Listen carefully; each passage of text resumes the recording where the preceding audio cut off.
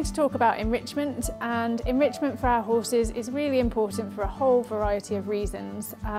Most importantly, here at the Mare and Foal Sanctuary, we have a real responsibility and a real duty of care to ensure that we're providing the best physical, mental stimulation for our horses and providing them with the most natural environment that we possibly can. You can provide enrichment in lots of different ways in many different situations. It can be useful, particularly if you've got ponies that may be on box rest or are restricted for any particular reason.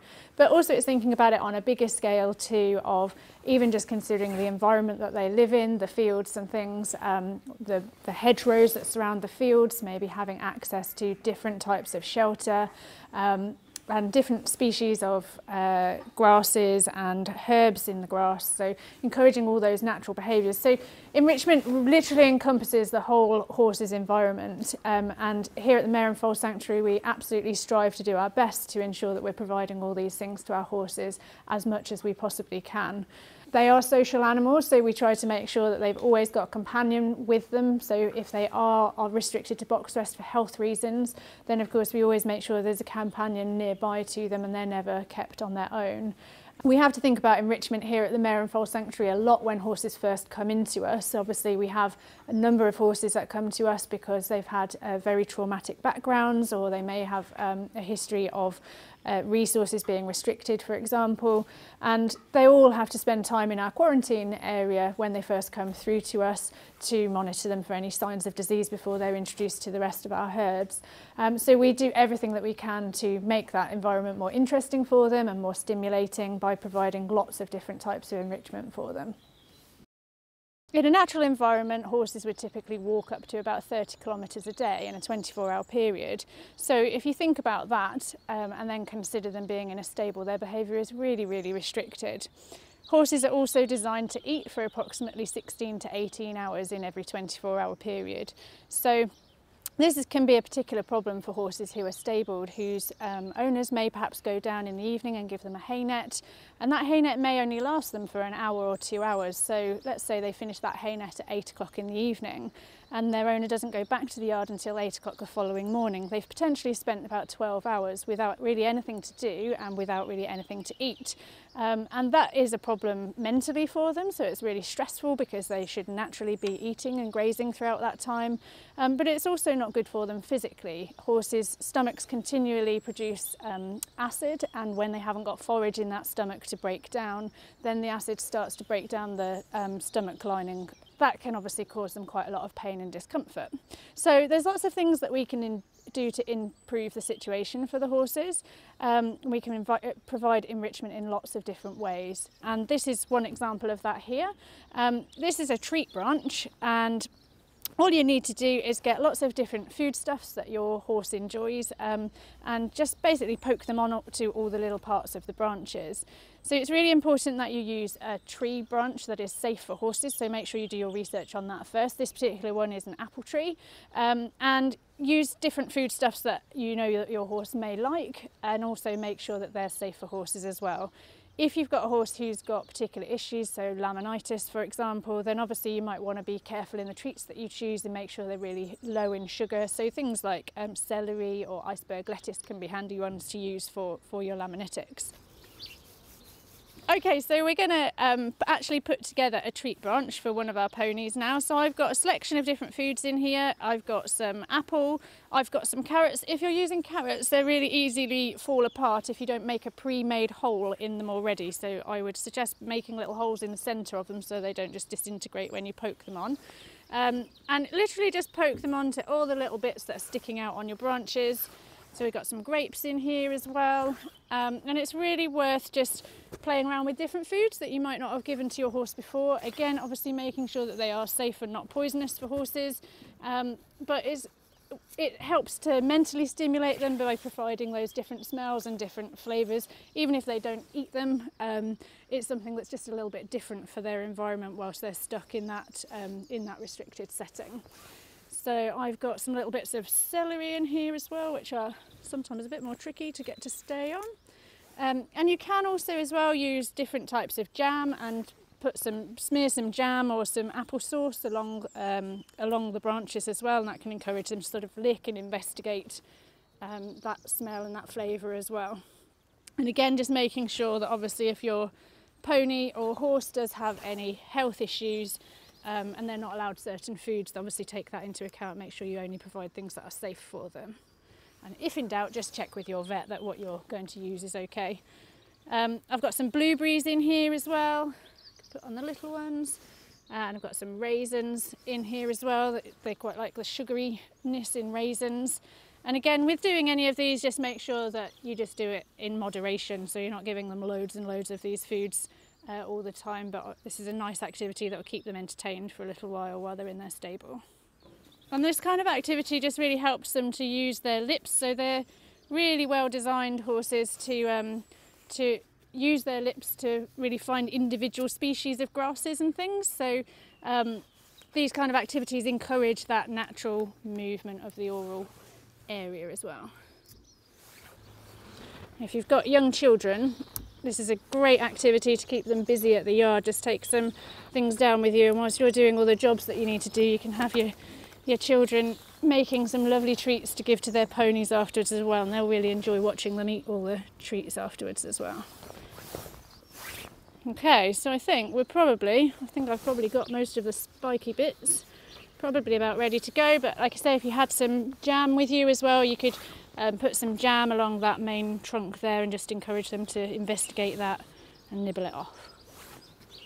So when we're looking at providing enrichment for our horses, there's loads of different things that we can do.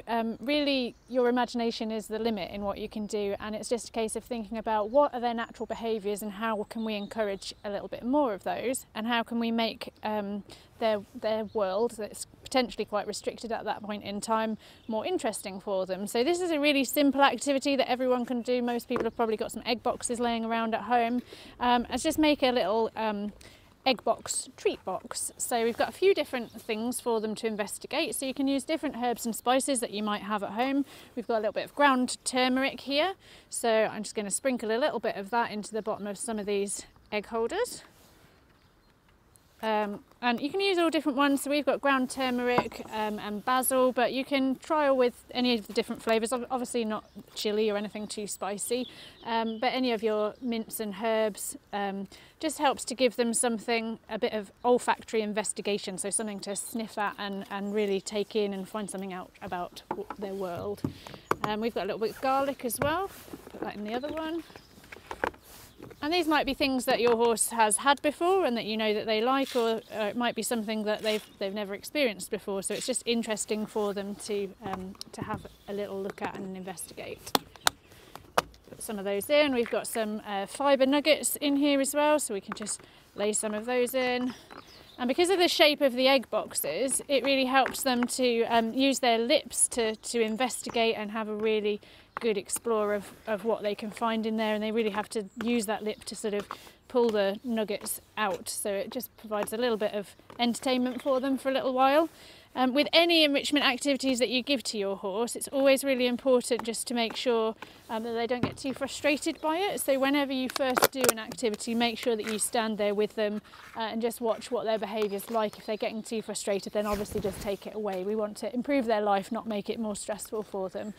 And if you've got an activity like this that they are finding quite hard, then you can just make it a little bit easier for them and help them with it. So, for example, with the egg boxes, you might just either squash or cut down the little spiky bits in the middle, so it's easier for them to access things at first, and then over time you can gradually leave them a little bit longer and they'll learn how to use their lips a little bit more appropriately. I've got a few other little bit of leftover fruit and veg here, so I've got little bits of carrot, some celery and a few raisins as well. So some of these are things that the ponies that we're going to give them to haven't probably had before. So again, variety is the spice of life, so it just gives them something a little bit more interesting to keep them occupied for a few minutes. And when you're using egg boxes, this is one of the activities that would be a supervised activity, so just make sure that you're around on the yard whilst they have it, so you can take the egg box away afterwards. And again, depending on how good your horse is at doing the activities, you can either completely close the egg box so it's shut and they have to work out how to use either their lips or their feet to open it, or you might just either give it to them open or just rest it shut and not shut it completely so they can open it a little bit more easily with their nose. So we've got a good selection of things in each of those now, and we're ready to go and give them to one of the ponies.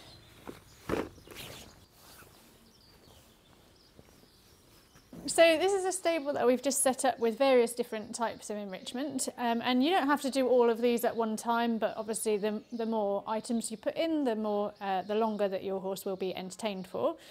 So for example, if you look around, we've got various different forage types in here. So we've got a small net of hay, we've got some fresh grass as well, which I've sprinkled in different places around the floor. We've got some in a bucket as well. And we've also got some poked through where the window is as well, just to encourage that stretching into different places.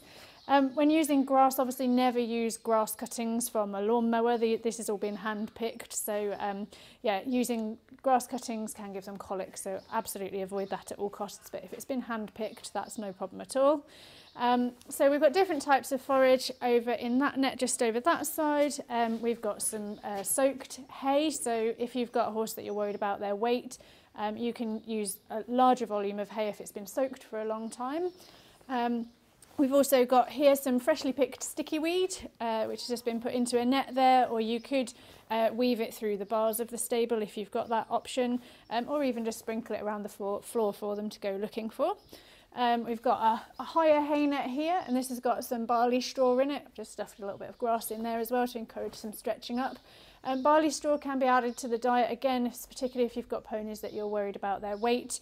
If you're introducing that for the first time, just do it very, very gradually so that they get used to that. But it just means that they probably won't eat that quickly like they will a hay net, but it means they've always got the option of some forage there if they need something to move through their gut. So down here we've got one of our treat branches, so that's got a variety of different items on it. And then just along the floor you'll see that there's some fibre nuggets that have just been sprinkled around. And you can do that with any of your food if you've got some clear area of floor. And you can also do scatters if you're lucky enough to have a straw bed, which is really good for encouraging that natural foraging behaviour. Then again, don't be afraid to sprinkle some forage nuts or some fruit and vegetables through their straw, as that really encourages that natural foraging behaviour and helps to really keep them entertained and interested for much longer periods of time.